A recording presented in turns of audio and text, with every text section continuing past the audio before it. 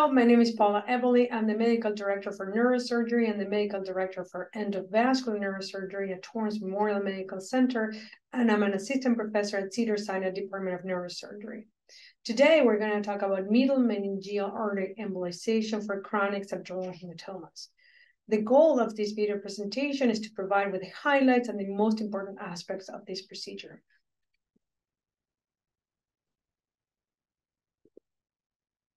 So Middle Meningeal Artery embolization for chronic subdural hematomas can be considered a pretty new procedure. The first large series was published back in 2018 in radiology by Ban et al. And since then, the utilization of this procedure has significantly expanded. The goal of this procedure is to devascularize the largest surface of the convexity of the dura. And today, there's no consensus on the best embolization material. For this reason, there are multiple embolizations that are currently used, including PVA particles, liquid embolics like Onyx or MBCA. And currently, there are multiple ongoing trials, and some of them are embolic specific, and this will bring us a lot of insight once these trials are finished in which embolic material performs better. So first of all, we're going to need to start with the anatomy. I borrowed this slide from neuroangio, and we're not going to go over every single step of this slide, but there are some important points that I would like to highlight here. First of all, it's very important to know the origin of the middle meningeal artery, which originates from the internal maxillary artery, and then very close to the origin, we have the petrosal branches, which we should avoid when embolization because they can provide some vascularization to the facial nerve and potential facial nerve damage or palsy. If you follow the middle meningeal up, then you find the sphenoidal branches, which are also avoided during embolization because they can provide collaterals to the eye.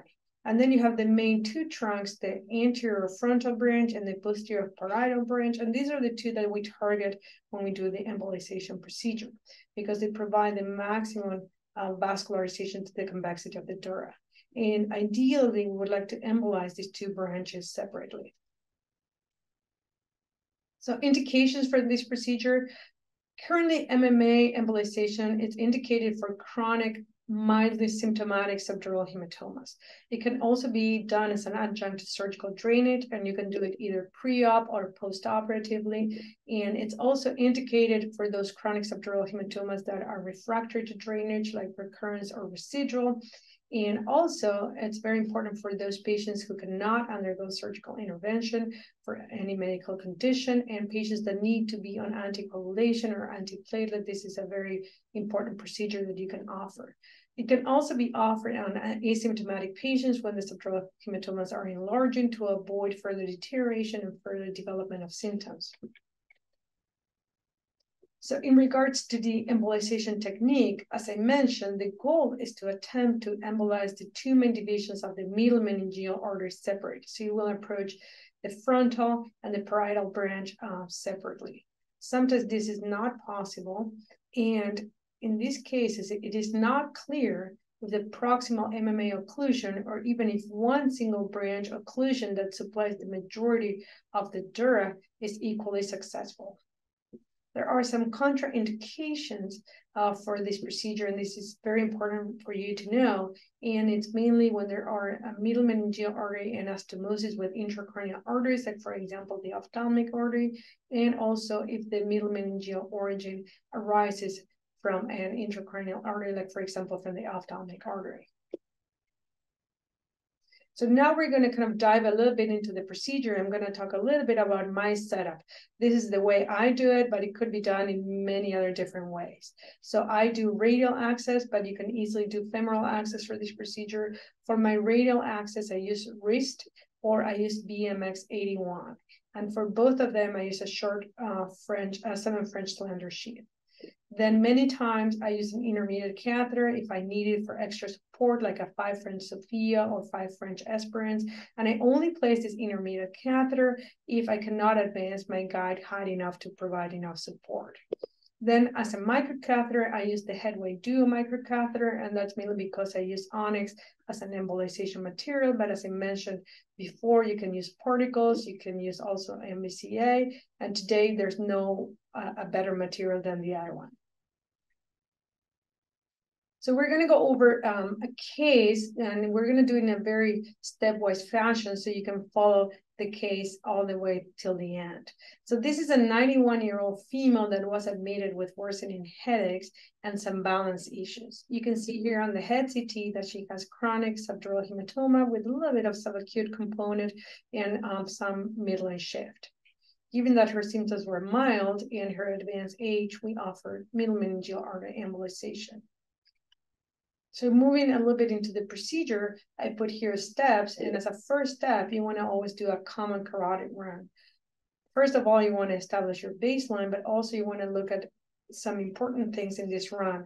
One of these things is the origin of the middle meningeal artery. You want to make sure it originates from the internal maxillary artery.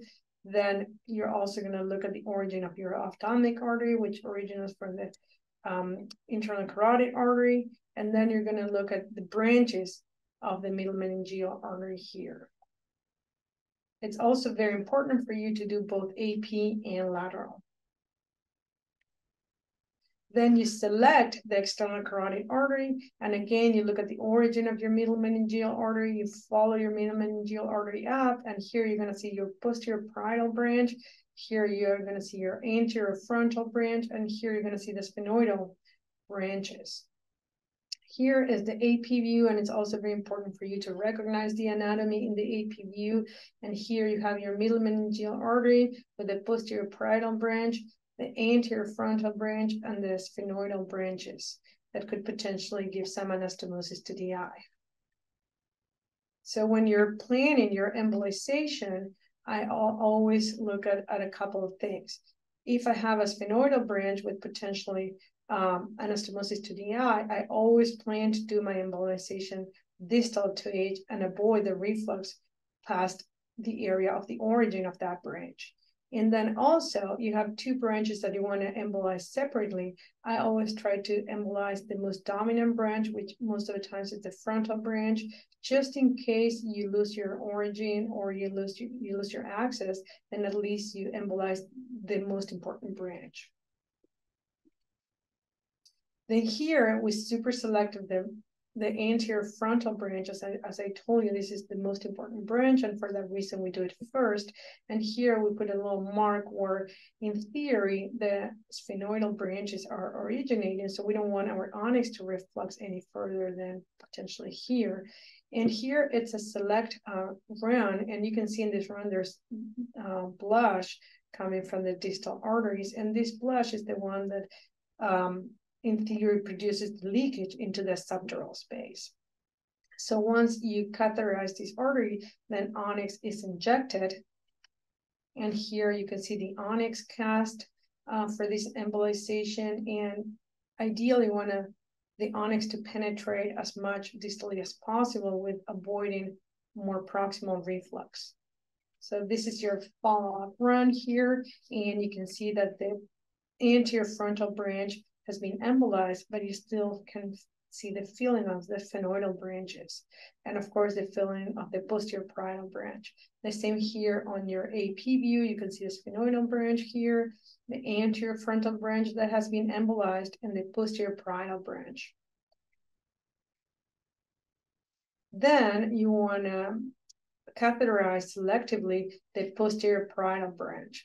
So once this is selectively catheterized, you do a run, and you can see here that there's not as much blush as the anterior frontal branch, even though there is some significant blush here. So same thing for this branch, you want to make sure you embolize it selectively, and you want to avoid the main trunk, and so you don't want to reflux with your onyx past the origin of the main trunk of the middle meningeal artery. So here you can see the Onyx embolization cast and also the distal penetration. And as I told you, it's good to have as much penetration as you can, but you want to avoid proximal reflux. Here is your post-Onyx embolization run, and you can see here how the middle meningeal artery is still feeling. You can see here would be the petrosa branches, which definitely we avoid them. And here you will see on a more distal branch, because it's kind of slowing down the run, you will see the feeling of the sphenoidal branches. So here's a delay run, and you can see the middle meningeal artery filling, and that's kind of the origin of the posterior parietal branch, which is embolized up to here, the origin of the frontal branch, which is embolized us from here, and the still filling of the sphenoidal branches. And the same here on the AP, you can see the filling of the sphenoidal branches, but the posterior parietal and the frontal branches are already embolized.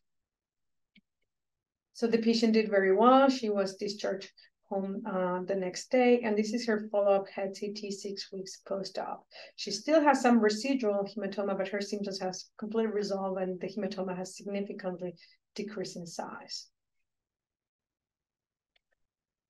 So I wanted to thank you all very much for watching. And if you're going to start doing or consider middle meningeal artery embolization, it's very important to know your anatomy, know the contraindications, and follow up stepwise fashion. Thanks.